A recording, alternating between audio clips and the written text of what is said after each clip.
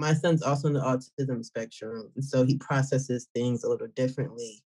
And still at this age, and I wouldn't even think it's because of his, his diagnosis. Because I would feel like most kids at this age, he does not understand hate.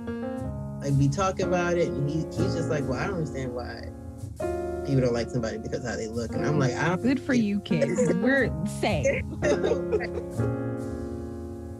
Hey y'all, and welcome back to the Books We Should Have Read podcast. My name is Ashley, and I'm a writer and producer on a mission to get adults who typically aren't into reading through the exploration of Black literary classics. This pod is an extension to the BWSR community, which is currently reading classics all about family and the ancestral realm, and you can find our complete book list for this collection at booksweshouldhaveread.com. Tune in each episode as I discuss a classic from the reading list with a member of my tribe, from what we love to what we hate about it, but ultimately rave about why each book is a book we all must read. Today we'll be talking about our third read in this collection, Transcendent Kingdom by Yaa Gyasi, welcoming another new guest and friend to the pod, Amber. You may know her as Bookish Bohemian on Instagram, who is one of the dopest bookstagrammers on the platform. We're going to get into some really great truth-telling discussions surrounding motherhood, anti-racism, and anti-Blackness in this episode. So if you're not at a part in your own personal journey where being truthful and honest is a non-negotiable, this probably isn't the episode for you. But that's okay. Take your time and come back when you're ready. Now let's let Amber introduce herself. Okay, well, I'm in Maryland, so the DMV area. I was a stay-at-home mom until recently, and I returned back to work. So I'm a special educator, and I work with kindergartners. Oh, wow. I like that job, and I hope to kind of transition into like the middle grade. That's kind of more my expertise because I used to mentor at a few middle schools when I was in college. So that's the goal. But outside of that, I just read, and I'm not that interesting. No, stop it. You really are, though. You are so cool. I don't even know how we started following each other, but like I just feel like a kindred spirit because I was just like, yo, nobody talks about like books the way that like I want to talk about books. Even like people in the Bookstagram community, like it's very much so on the surface, but you were a real life educator. That feels good to know because I'm like, I'm long-winded, and so I'm like, people are not reading these captions, and I'm like trying to share this information. Yeah. And journaled about that, about like the surface. Like, I don't know, I'm just feeling like if we are to amplify this diversity, we need to get to the hard questions, or why are we reading the books? So I'm just gonna keep on pushing, seeing what happens. But it's good that you kind of noticed that because I'm just feeling like we've been bamboozled for so long. So let's kind of pull the scab back and really get to the root of stuff. Transcendent Kingdom, in a nutshell, is a beautiful story about a family's journey to figuring out where and how they, their culture, and their futures fit within their new home. The main character, Gifty, grows up in Birmingham, Alabama with her Ghanaian immigrant family, with each member on their own individual path to self-discovery. Her mother, also known as the Black Mamba, is a devout Christian and on a mission to make sure her children are well taken care of, while under the watchful eye of the Lord. Her father, also known as the Chin Chin Man, reluctantly followed his wife and family to Alabama, but has a way harder time coping with the ways of the southern United States. And her older brother, Nana, whose performance in the community sports warrants him instant celebrity status, has a tough fall from grace after an injury leads him into an opioid addiction. Being overworked, underpaid, missing home, and the loss of her son, Nana, then leads Gifty's mother, the Black Mamba, in and out of depressive episodes, leading this preteen turned neuroscience graduate student on a quest to uncovering the secret behind reward-seeking behaviors.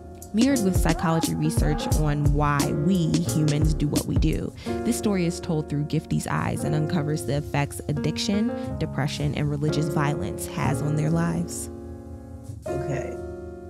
I think this book to me was okay. It was about, the story of this immigrant family from Ghana and just how they were kind of navigating their new citizenship and the new world that everyone aims to be placed in. But I feel like that was sort of integrated into a main story of like the complexity of emotion and like a how can I word this? It's almost like because Gifty was on the outside looking in at two people that were struggling with different variants of addiction and mental health issues, but she was able to narrate it as if she was like in the thick of it with these people, even though it was their own personal, intimate journeys. That's the best way I can describe it. So, and as someone, I have an anxiety disorder and a depressive disorder. So this kind of was very I like spot on. Like even like the racing of her thoughts. I'd mentioned in my post like about the pacing and just how she kind of went. It's like a rabbit hole of thought processing through the whole book. And it was interesting to read other people's reviews that they didn't really like the book. And so I read Homegoing last year and I purposely waited before I read this book because I didn't want to be like, oh, this is not like Homegoing. Oh, I thought it was going to be like this. So I appreciate it. And so in ways, I would say it's about mental health Mm. and how that intersects with the immigration story, what we perceive to be that transition. And I think it was like really multi-layered. I think she did a good job. Yeah, no, I that was beautiful. Yeah, Yeah. you just summed it up like so beautifully. I will also say because I love drama. Like I'm the girl like Wild Seed. Have you read Wild Seed by Yeah. Octavia Butler? Yeah. Like, give me the dolphin babies, give me the demon Yeah. spirits, give me all the drama, and I'm hooked. But like this one didn't have too much of that, but it still felt like super scandalous because Black Yeah. people, the diaspora in general, but also continental Africans, I know are super prideful when it comes to like um their personal like um issues, I guess you can kind of say. Like we're not the ones who are going to tell people in depth about what's happening in our household, right? Because it's our business. Yeah. um and I just felt like wow, like she's doing something so taboo but like so beautiful, and it's just I don't know, like, I had so many feelings, like, I just felt like Gifty was, like, one of my friends, and, like, I was, like, holding her hand as she was telling me her family's life story. Yeah. Yeah. And I really enjoyed the relationship that she had between religion and science. Oof. It was interesting to see. It's, it's very It much was hard. yeah, yeah. It was like a yeah. Those are like the questions I feel like most people have when they're trying to define their belief system separate from how they were raised or what's projected as the right way because everything just seems so black and white. Mhm. So yeah, I appreciated that because there is that demographic of people. Like, yeah, you might have been raised in a Christian home. I know I was raised in a Christian home, but I do not Same. profess Christianity. So it's like I get it, and so that struggle of balance and the reference of picking the petals off. I believe, or I don't know if I believe. Like I understand that journey so much, where you kind of you're raised to know like these values or these things, but then you get to a point where you're like, well, I need to figure out for myself. I don't want to have this belief system because it's what's known to be the thing to do traditionally and, things of that nature. So I like the rawness of that because that's true. That's something a lot of people live and experience. Like, God, Gifty the character like straddled that line so perfectly in my head because um it wasn't either or for her. It was very much so both. And like she had qualms with both sides of the fence. Mm-hmm. Um and I'm speaking her qualms were mainly on the people on both sides. I guess you can kind of say. Like her Mm-hmm. belief in God or spirit was still very strong, even though she was reading a lot of these texts that like, um, or she was placed in a lot of environments where if she spoke out about her religious beliefs or background, she would have been shamed for them. And Yeah, there was one instance where she was yeah, with a yeah. friend of hers. But I just thought that that was just so like I I felt like that was just so strong of her. It was just so powerful that she still was very much so like, even though she wasn't like church going, Bible Right, thumper, she was right. still very much so like, nah, like I still believe in God. And I think that was a good way to display how, like, religion is great, but realistically, it's more so about your personal relationship with whatever entity or energy you decide to have relationship with. And I think that's always been the struggle in society where, you know, you have to do like this external representation of your faith when it's really more so internal, and it just may kind of be reflected in your interactions and your behaviors and things of that nature. So I like that in ways, it's like, was she ever, in ways she kind of felt like she lost her faith, but if you look at the general scope, like she didn't. She just learned to define religion and spiritual relationship by her own terms instead of just what her mom or like her church kind of reared her to view it as. What's the first thing that comes to mind when you hear Alabama? Well, it's racism for me. Oh, and violence, both physically and psychologically, overt and covert. And in this family's case, religious too. Gifty's memories of her father, the Chin Chin Man, are pieced together through the stories her older brother Nana shares with her. And that's because he left his family in Alabama and returned to Ghana when she was just a few years old. It's so easy to condemn this man's decision-making, deeming him as a fuckboy, for lack of a better term, for abandoning his family. But though side-eyeing the entire fuck out of him, I can't help but extend him extra grace too. Leaving your home where your skin color didn't make you an immediate threat to your community, and being immersed into a culture where race is literally everything has got to be ridiculously traumatizing. And there's one incident in particular involving the Chin Chin Man, Nana, and a young Gifty that makes this super clear. Ooh, let's talk about that, like that church Alabama experience, which was so like I've been using the term violent way more often now than what I did in the past. When I like would approach topics like this, would be way more passive in my delivery, or like I wouldn't exactly call it exactly what it was. Am I making sense? Yeah, yeah. But now, like, I'm just like, oh, nah, that was violent AF.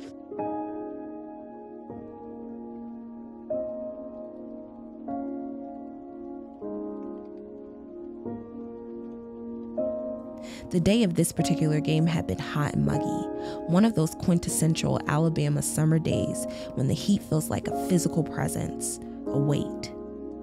5 minutes into the game and you could already see droplets of sweat flinging from the boys' hair every time they shook their heads. Southerners are, of course, accustomed to this kind of heat, but still it works on you to carry that weight around. Sometimes if you're not careful, it sinks you. One of the boys on the other team slid in a careless effort to score a goal. It didn't work. He lay there on the ground for a second or so, as if stunned.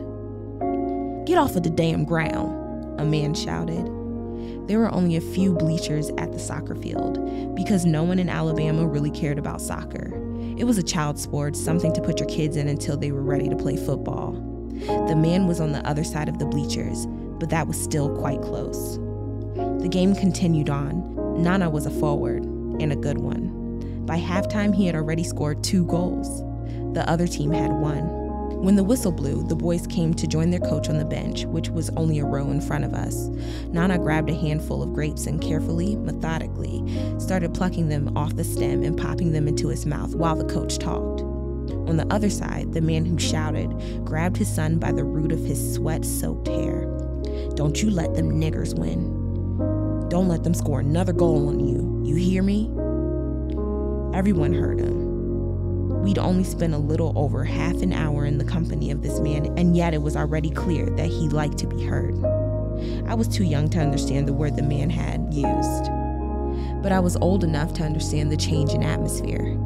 Nana didn't move, nor did the Chin Chin man, but still everyone was staring at the three of us, the only black people on the field that day. Was them niggers simply a grammatical error, or was the plural supposed to include my father and me? What would we win? What was that man in danger of losing? Nana's coach cleared his throat and muttered some half-hearted words of encouragement in the attempt to distract everyone. The whistle blew and the boys from both teams rushed back into the field, but not Nana. He looked up toward the bleachers at the Chin Chin man, who was sitting there with me on his lap. Nana's look was a question, and I couldn't see my father's face, but I soon knew how he answered. Nana ran onto the field, and for the rest of that half, he was a little more than a blur, moving not with the elegance my father associated with soccer, but with pure fury. A fury that would come to define and consume him. He scored goal after goal, even stealing the ball from his own teammates at certain points. No one checked him. The angry parent's rage was written in the bright red of his face, but even he didn't say anything else, though I'm sure his son paid the price for that rage in the car on the way home. By the end of the game, Nana was spent. His shirt was so drenched in sweat that it clung to his body, so tight you could see the outline of his ribs as he panted and panted. The Chin Chin man stood up as the referee blew the closing whistle. He brought his hands to his mouth and let out a loud, long cheer.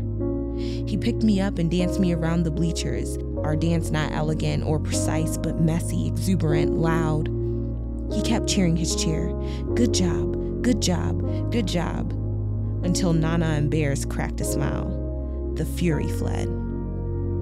Though the occasion for this moment was a somber one, the moment itself was joyful. Getting in a car that day, Nana and I were so happy, glowing in the warmth of our father's pride, delighted by Nana's accomplishments, looking at us then, two laughing, playful children and our warm, doting father. It would be easy to assume that we'd all but forgotten what the man had yelled, that we'd forgotten we had any cares at all. But the memory lingered, the lesson I have never quite been able to shake, that I would always have something to prove, and that nothing but blazing brilliance would be enough to prove it.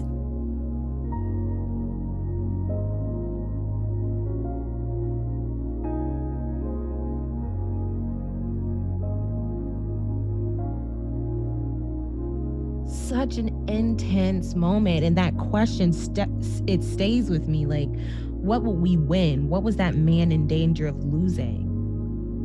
And that is the question of white supremacy. What and that's what I'm looking for in these books. My quest is I'm trying to figure out, because historically anti-blackness did not always exist, and so I'm just like, what happened between this short 100 years of a time period that all of a sudden stuff just flipped? And so I know that it points in the and I'm probably like getting off topic, but I know that it points in like the Spanish Inquisition, so I'm going to be talking about that soon on my platform, because I'm like, no, we need to get to the bottom of this anti-blackness. But yes, please. Because in real life, I have never read a text that talked about life before anti-blackness. mm-hmm. Never. Yeah. And I'm just like, it's there. And I feel like that needs to be known, or we're always going to have this sad trauma. And I know the bulk of our history is traumatic. That's reality. But there's also like so much beauty, like, of course, in our trauma, but we've had so many contributions globally that no one knows about. And I'm like, we need to kind of acknowledge that, or we're always going to not know where to start in this whole combat against the system. We need more of that, because like I just think even thinking about today's events, most recent events, which is just so like traumatic. I'm getting so desensitized to it, because white people have been terrorizing the globe for centuries, and it's just like, when are y'all going to do something about y'all? Yeah, and my staycation is part of that. I haven't been on social media for a couple days because it's been a triggering space, and I don't know the place to have these feelings right now. So I just needed to come somewhere and write. It's a hard space to balance because supremacy is so layered, and I'm just one of those people that kind of wants to look at all the layers. That's just how I am. And so my biggest struggle is anti-Blackness, and it's severely dismissed, and that's triggering for me. That's just the idea of activism and supremacy has just been like a heart thing for me since like middle school. So like this notion that we're supposed to spearhead the movement and be the face. We've always been the face for a movement that has not loved us back. And we have, I don't know how real I can get on this. You could get very real. Are you kidding me? You could say, I just feel like we continue to be championed to have the backs of communities that have never historically had our back. And I struggle with that. I've oh, like near tears in the past couple of weeks because it's just like I feel this way because I don't like injustice point blank. But I know this history, and I feel like there's this energy of, oh no, we're not talking about that right now. We're just getting together and we're just fighting supremacy. I'm like, well, how can you fight supremacy without looking at anti-Blackness? Anti-racism to me is internal before it's external. How are you perpetuating the system that you're trying to demolish? I even look at my own inherent biases because I want to be anti-racist. And I feel like there's this level of hypocrisy and like surface level like activism and allyship. And I guess I'm just more of a realist. It's like I don't bang with injustice, but we're never gonna truly be a collective of allies until we get anti-Blackness out of our communities. And we can't just say, oh, that's because of white supremacy. Yes, but we're perpetuating it. Because I know that I've also had a lot of incidents where it wasn't a white person that said some stuff to me, so or did some stuff to me. So it's just like we have to look at that. And so it has been a struggle seeing, and it's been blatant. It's been blatant on social media. I've watched the blatancy of it, and it has. I was like, I need to remove myself so the centering that needs to happen takes place, and I need to feel the validity of my feelings as a Black woman through history and like the betrayals back and forth that have never been resolved. And I just need to come back at a later time. oh, you said that my biggest thing is like just tell the truth. Why Yeah. can't y'all just tell the truth? Yeah.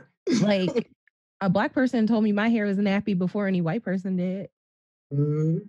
You know what I mean? Like I'm just saying like a Black person told me that light skin was better than dark skin before any white person did. Yeah. Like are you Deep. Yeah. It's deep. And no, I feel like it's uncomfortable to talk about. And I feel like under the white gaze, that's why the communities don't want to talk about it. And I know the thought process, if we amplify our inner transgressions, it's going to be a loophole of deflection for white people. Yep, and then they'll feel like their actions are justified.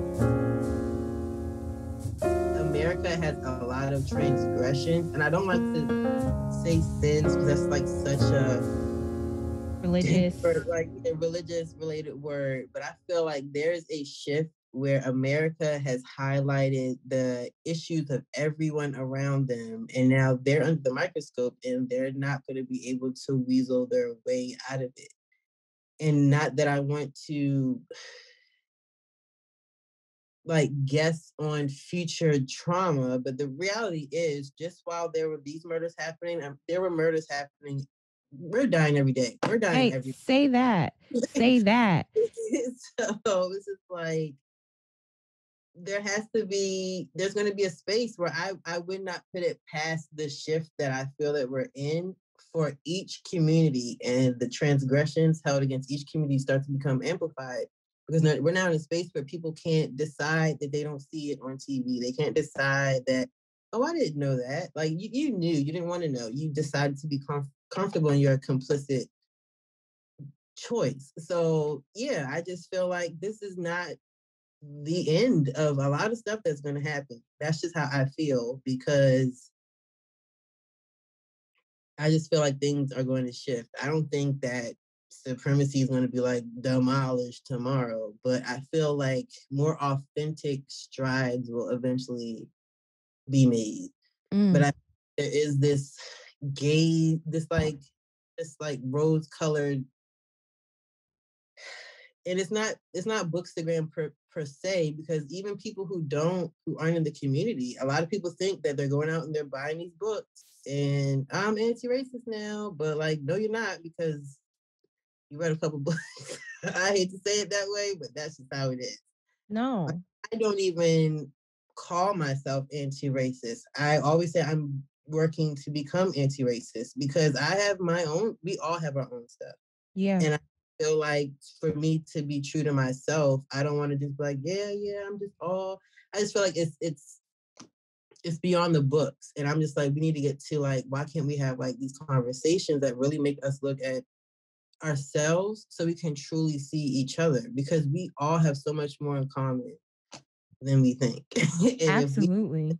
if we ante up and buck the system, it could be successful, but it's right now it's like surface deep work. Sorry for rambling, but no, that's perfect. I'll just kudos to you for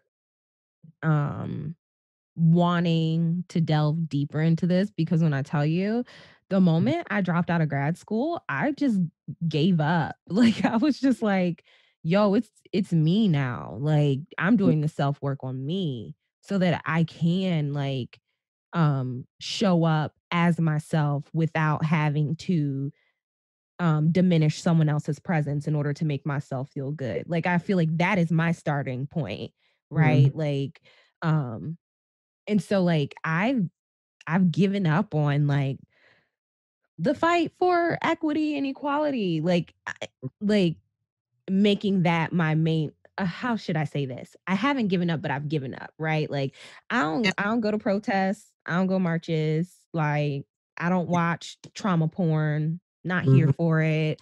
I read a lot.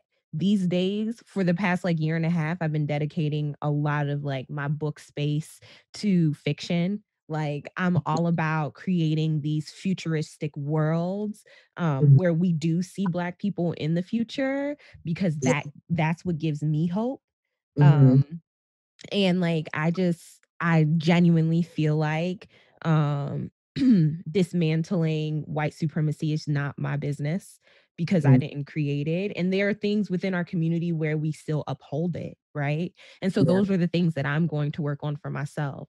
But in terms of trying to get someone else to admit that they have biases and that they have that they are racist, like I don't give a fuck. Like I'm just like, okay, like these I'm so like desensitized to other people's bullshit that like mainly because like I just don't want your trauma porn. And if I want to learn about history, I'm going to do it on my own terms instead of like listening to you tell me from your perspective, because I feel like I'm not getting the whole truth when I listen to you. But like when I'm out there doing the research myself, analyzing the data myself, like I'm going to get more of the truth. I don't know if this is making sense, girl, but I'm just like, yeah, that's why I'm in nonfiction and historical fiction are my favorite genres. And then, well, it's a tie with poetry, because poetry is how I got into reading and writing. But and then fantasy, and it's for me, my nonfiction reading kind of relates to like the skin positivity for my children. It's like we can love ourselves, but for me, it's like I need to know who, like, where did we come from? Like, I need to know that stuff so I can cherish it. Like, we won't have anything to cherish to pass down if we don't accumulate that information. And so I balance, and I've gotten better at fiction because some of my reads, but most of them are like heavy and dense. So I'm like, I need a balance. In this next clip, Amber and I get into the family's Pentecostal church and how violently hypocritical it was, and of course how racist it was too. Even in the house of the Lord, with white Jesus at the helm, Black people still weren't shit. Covertly, you know, because you can't be a good Christian and call those people niggers, at least not to their face. Gifty's family stuck out like a sore thumb already because of first their race and second because their Ghanaian heritage. And when Nana's heroin addiction became the talk of the town, they cemented their position as the church's spectacles. Gifty and Nana were well aware of their social status within the church, but their mother, the Black Mamba, didn't let the way those white folks saw her stop her from praising God within those four walls. And she did so unapologetically, every single Sunday, dragging her family, kicking and screaming alongside her. I think what struck, and I guess when I first read the story, initially I was kind of lost on like the race demographic of the church. It wasn't until later on when she overheard like the two ladies talking about the addiction, and I was like, oh, so they're like, oh wow, you didn't pick up that like they were the only Black family? and I was like, maybe, but I was like, I guess because he was so, and it probably sounds bad, because he was so receptive to like helping in that state. I've been in Alabama. I know how Alabama is. So I guess I didn't have the expectation of him operating, I guess, in his faith over like, I guess the microaggressions that apparently reside in that church. So yeah, and I guess it reminded me of like British colonialism in Africa, where, you know, of all the churches to go to, you know, that's the one she comes across. And I struggled with that like undertone. Not that I think it was intentional, but it's reality. That undertone of like the white man being this proponent of giving God's word and like running God's church and his people and just having this undeniable trust in that type of dynamic. So that was something that kind of struck a chord with me because I mean, me and my husband were just talking about this, about how, you know, historically, religion is very deep rooted with racism. So it was just very interesting to see that play out, and just it's like there was this support for the mom with her issues, but then like just complete denial for the children. And so I was just kind of lost on like what was the determining factor of where they prioritized one over the other. And so I guess it also just kind of showed the humanity that is in the church, that people try to act like it doesn't exist. Where, okay, yeah, we go to church and we may do all of these things to kind of project our faith, but at the end of the day, we are humans too, that judge, that chastise, that go completely against all the things we go sit in this building and do on Sunday. So it kind of exposed like the hypocrisy that honestly is in a lot of churches that no one talks about, because the sin of whoever is bringing the current shame of the church, that takes the precedence over all the like minute trivial sins that are happening, regardless of who's pregnant or who's addicted to drugs. Yeah, so yeah, I would. Yeah, you touched on so many things. One being, of course, growing up in the church, people think that just because you're in the house of the Lord, that like you're not sinful at all. Like you're right. perfect. Now you're all of a sudden put on a pedestal. You're better than everyone else who's not in the church. And then there's a hierarchy in there too. It's a lot of classism. I've firsthand like different families treated differently because of how they dress or how much money they have, how much they're able to tithe. You know what I mean? Like it's all a bit like of a mind fuck, excuse my French, but like seriously, like it can take a toll on you, and especially if you are okay, so especially if you are fully like if especially if you fully immerse yourself in that culture, like emotionally, um like with your relationships, if that is like your end all be all, then like you will be fucked up. What I appreciated about Gifty's mom though was that Gifty didn't really talk too much about her mom's relationships with people in the church other than the pastor. Mhm. And so in my mind, Gifty's mom was more so like, I'm not here for y'all. I'm here for God, Mhm. period. And so Yeah. I'm gonna sit and when her son died and she was a little bit, she was shouting a little bit more and she was out there dancing crazy and stuff. It felt like that's when I really like settled in with the thought that like, oh, she's literally here to praise the Lord. She don't care about nothing else.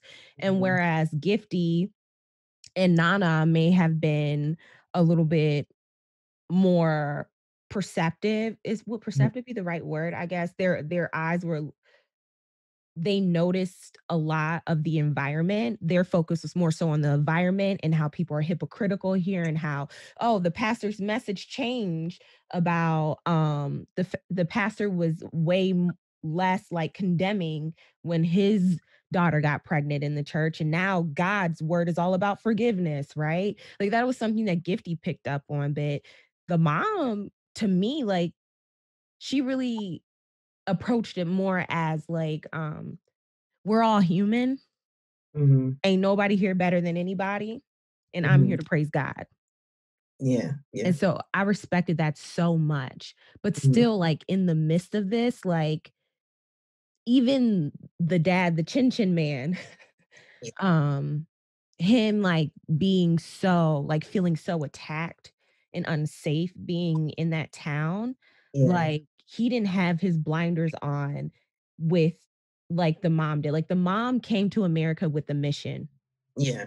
Yeah. She was there for a purpose and that's it. None of Mhm. this other stuff matters. I'm gonna make my money, I'm gonna go to church, and I'm gonna raise my kids. Mhm.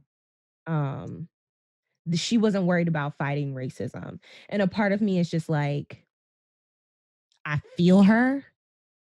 But on the other hand, it's like, why were you so okay? Like, was your life in Ghana that bad to where you just felt like you didn't have to challenge the American system? The Chin Chin Man and the Black Mamba dealt with the racist American system differently, but that's because they carried contrasting definitions of better with them. For the Black Mamba, better seemingly was job security and the American dream for her children. And for the Chin Chin Man, better meant respect, decency, and community. While living in America, Nana and Gifty, not by their own volition, but rather at the whim of their parents, and ultimately the Black Mamba, took the brunt of the violence that comes with being Black and African in the American South.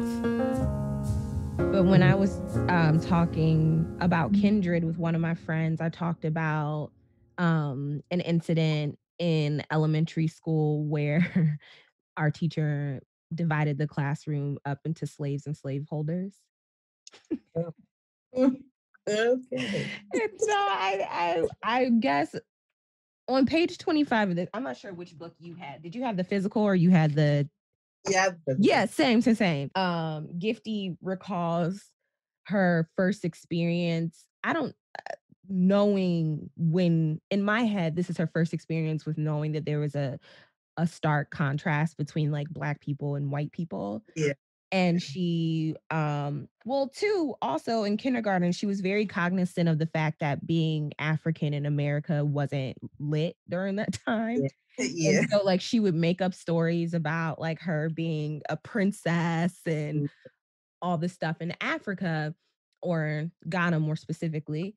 Um and one of her white classmates says Black people can't be princesses. Yeah. And that like made me think about my first experience knowing that like I was Black.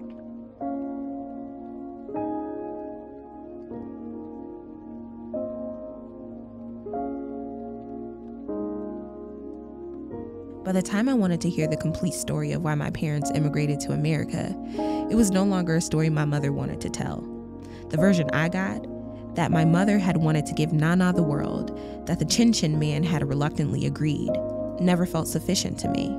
Like many Americans, I knew very little about the rest of the world. I had spent years spinning elaborate lies to classmates about how my grandfather was a warrior, a lion tamer, a high chief. I'm actually a princess, I said to Joffrey, a fellow student in my kindergarten class whose nose was always running. Joffrey and I sat at a table by ourselves in the very back of the classroom. I always suspected that my teacher had put me there as some kind of punishment, like she had seated me there so that I would have to look at the slug of snot on Joffrey's philtrum and feel even more acutely that I didn't belong. I resented all of this, and I did my best to torture Joffrey. "No, you're not," Joffrey said. "Black people can't be princesses." I went home and asked my mother if this was true, and she told me to keep quiet and stop bothering her with questions. It's what she said anytime I asked her for stories, and back then, all I ever did was ask her for stories. I wanted her stories about her life in Ghana with my father to be filled with all the kings and queens and curses that might explain why my father wasn't around, in terms far grander and more elegant than the simple story I knew. And if our story couldn't be a fairy tale, then I was willing to accept a tale like the kind I saw on television, back when the only image I ever saw of Africa were those of people stricken by warfare and famine. But there was no war in my mother's stories, and if there was hunger, it was of a different kind. The simple hunger of those who had been fed one thing but wanted another. A simple hunger impossible to satisfy. I had a hunger too, and the stories my mother filled me with were never exotic enough, never desperate enough, never enough to provide me with the ammunition I felt I needed in order to battle Joffrey, his slug of snot, my kindergarten teacher, and the seat in the very back.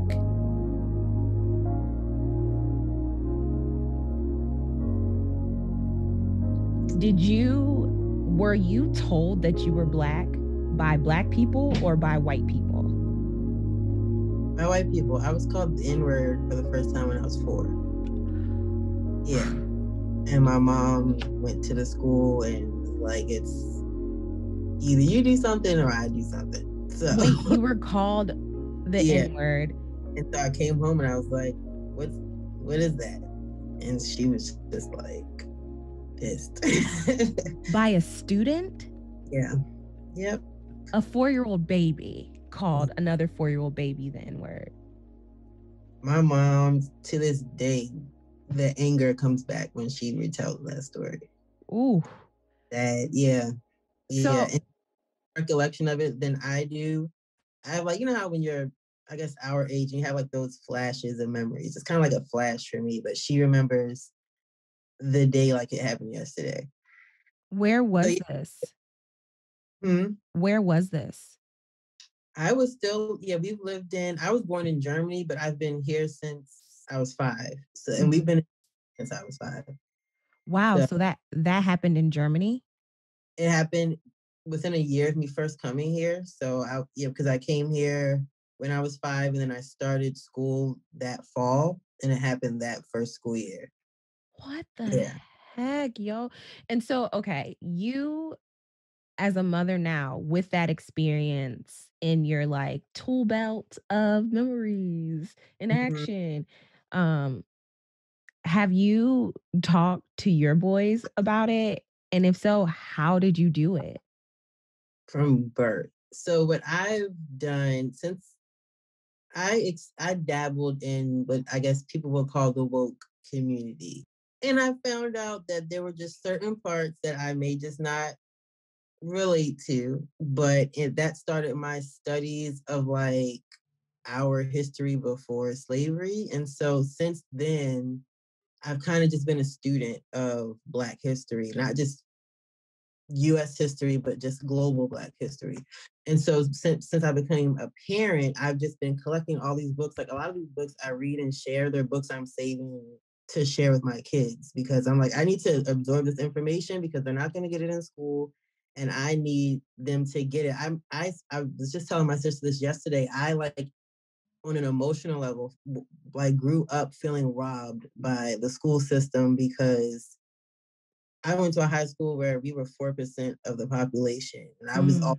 the one Black kid in the AP classes who people stared at when we're talking about civil rights. Like all that. I used to ask for bathroom passes and I would stand in the hallway while they were like watching the sit-in videos because it was just like very uncomfortable to have people looking at me waiting for like some reaction. So and I like purposely wrote every history paper I could on stuff that wasn't in books. So like homicide, why is that not in there? That's like a successful slave rebellion. There was like one sentence about that, like with the name of the shipment. I still remember that. So I've just started with representation, and so we have a lot of Black art in our house. We have like, of course, I'm of course a big proponent of reading and books. So they have a library, but then I have what we call our representation library, where it's just specifically Black authors and authors of color. So we're building that library, and I've always talked since we kind of got on like actual verbal conversations about race when my oldest was 2. That's when he started daycare, and he had came home one day crying about why he wasn't green. That's his favorite color. And so I was like, you have this beautiful brown skin. Asking, well, why do I have brown skin? And so that's how it started. And so just letting them, my main goal is for them to first, before we get to the detail of race, because we're just now starting that with the 9-year-old over this past like year and a half. Mm-hmm. Start with skin positivity. How you look is how you're supposed to look. We all are beautiful people in the sight of whoever, even each other's eyes. And I just feel like if it doesn't start with self, if that foundation is not in children from home, they'll go out and let anyone tell them who they are, not who they Yeah. are. So I just want them to have a sense of self before they go out into the world. And so that's what we talk about. We spend a lot of time on Africa. I also like my son is in school, and I pre-read text for a homeschool curriculum called Woke Homeschool, and it chronicles from pre-colonial Americas until like present day, but it's complete U.S. history solely from the perspective of Black and people of color. Wow. So, like the texts are very vetted. Like you're not going to get a book on Black history by a white guy. Like it's from the actual. It's from Thank the goodness. yeah, and so that's just how I'm trying to, I guess, fill in where I know the system and like schools will fail him. And I would do that with the rest of my kids. So that's just what I've been doing. Any opportunity of visiting places, of course, that kind of got warped. We felt like he's at the age now to kind of we'll have a first visit of the African American Museum. So once things become more safe, we're going to go there. Yeah, I mainly just start with like picture books. And so like my 2-year-old's favorite book right now is Chocolate Me by Taye Diggs. Oh, wow. That's He loves her skin because of that book. That's so beautiful. Being Black in white spaces is something that Amber, myself, our main character Gifty, and the author Yaa Gyasi can all relate to too well. And while Amber and I appreciated the cerebral retelling of Gifty's family's experience and her relationship with religion and science, there are quite a few others who weren't here for Gifty's apparent lack of sense of self and the slight ambiguousness left in character arcs. What do you think about undone characters and storylines that aren't neatly packaged by the time you close the book cover? We'd love to hear what you think. Okay, now back to the episode. I don't see how people could not like Gifty. I just felt like she isn't perfect. She's learning everything. Like to me, like she approached so many topics with so much grace. Like what did they want? I guess from some of the reviews that you read, what did they want from her? I read that people grew tired of her lack of sense of self, and she was just so hopeless, and her story was just so sad, and they didn't get backgrounds of the other characters. But from my perspective, I got a lot from all the characters. And Yeah.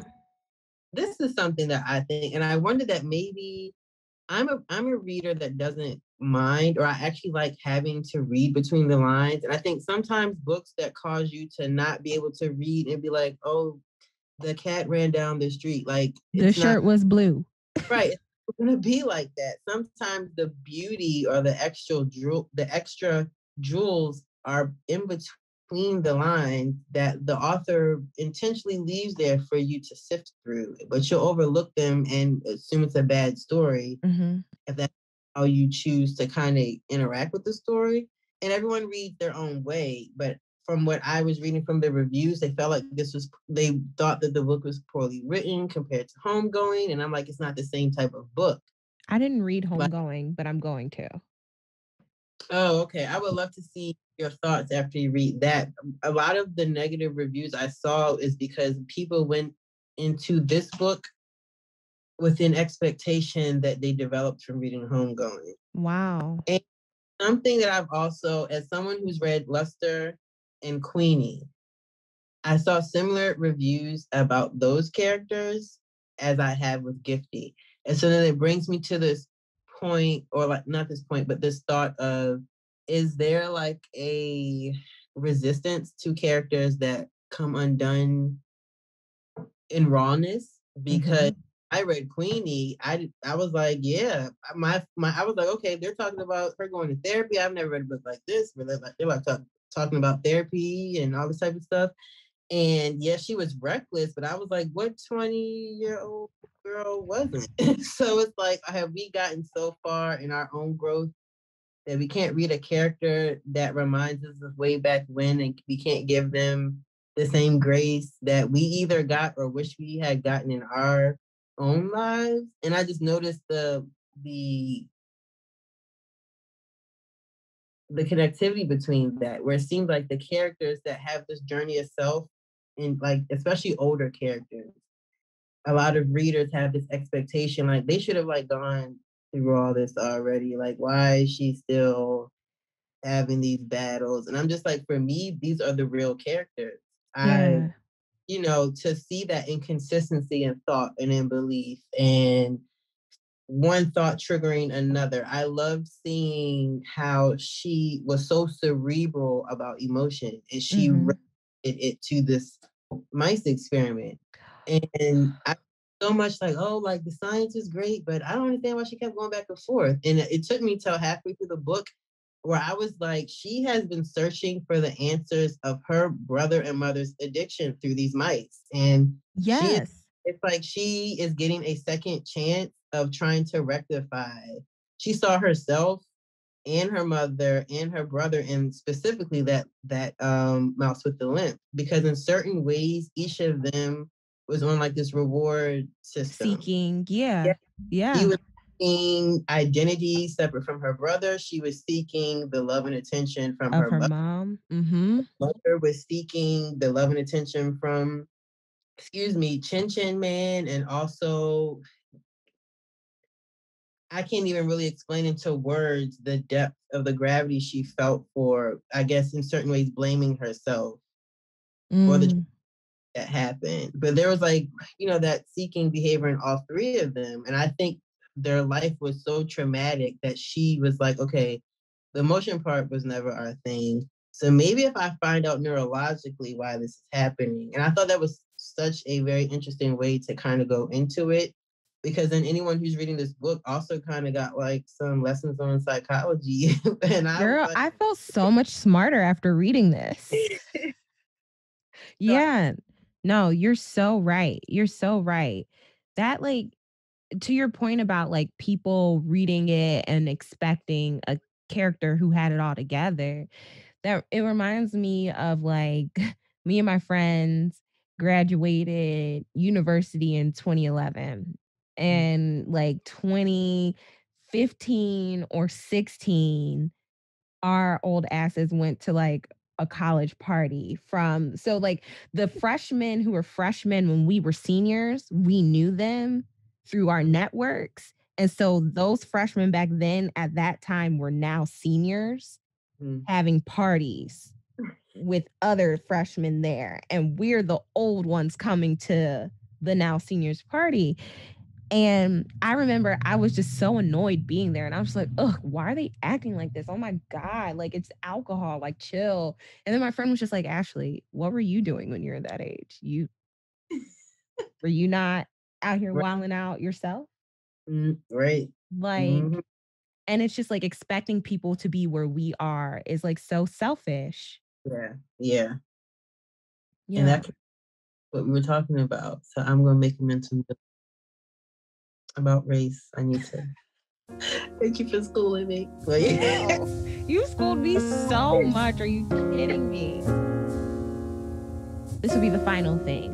Why do you think this book is a book that people must read? I think this is a book that people must read because it gives a very intimate lens of mental health, not only in general, but from the Black perspective and layers of the immigrant perspective. And that in itself could transform how a reader of this book would look at those specific themes of conversation. I know for me, even with all that I learned a lot. Even as someone who deals with like mental health issues, it was very different to kind of see it play out. To see it was very beautifully written, where anyone could read this, and in some variant they could relate somewhere in there. Maybe not all of the dots, but at least some of them. And so it's very. I feel like mental health is not brought up in a lot of fiction. At least the fiction I've read, it's like becoming more common now. Mm-hmm. But I just feel like it brings that conversation to the table. I like that it brings up the that comparison and contrast between religion and science. Oof. There's so much meat there that someone could. That part of the book is worthy of religious conversation and secular conversation. That could be dissected in a church and outside of a church, and still bring forth like some really good conversation.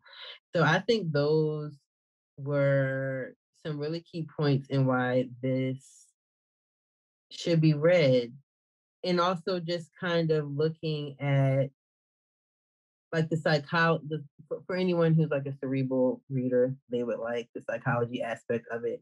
And then just how the imagery of how she painted, I wrote it down. The human trait of curiosity is linked to addiction, Mm. and exploration is the exercising of curiosity and recklessness. And that's basically what this book was about.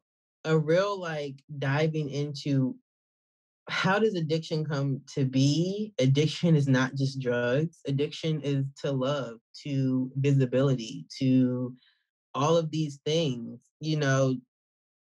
to feeling that you need to be validated by the people that you live with, like everything. Yeah. This is something I feel like high school students should read. Mm-hmm. Yeah. Yeah. Mm-hmm. I would also say, like, to your point about relatability, like, I've never been clinically diagnosed. But I can tell you honestly, truly, that I understood why her mother couldn't get out of bed. Yep. I understood by the end of the first chapter because I was like that recently. So I know how it is to want to get up and you can't, and you feel stuck because your legs won't move. Like, Mm. it's a tough space to be in. And then when you relate it to like the crazy undertone of some of the text and just how ridiculed and ostracized mental health and mental illness is, especially in our community, because it's Mhm. a spoken thing. In my family, depression doesn't exist. Mhm. Only until now are people starting to be more receptive to like the talk of mental health. And so it Mhm. really elevates these themes that allow readers in general to kind of touch on the uncomfortability but necessity of these themes, but also especially Black readers who sometimes don't get the revelation of, oh, it's okay to talk about this until they read it in a book like this. So, yeah. Yeah. You can follow Amber at Bookish Bohemian on Instagram if you don't already. Follow Books We Should Have Read on Instagram at Books We Should Have Read to stay up to date with the latest BWSR happenings. This podcast was produced and edited by me, Ashley Reynolds, with additional sound effects and mixing by Soundrave. The dope-ass track you hear in the background was produced by Ty.2wo. That's ty.2 and the letters WO on Instagram. If you liked what you heard and want to support this Black woman-owned and operated movement financially, there is an Anchor link in the show notes where you can do just that. Any and everything is welcomed and appreciated. Thanks so much for listening. Until next time. Bye, y'all.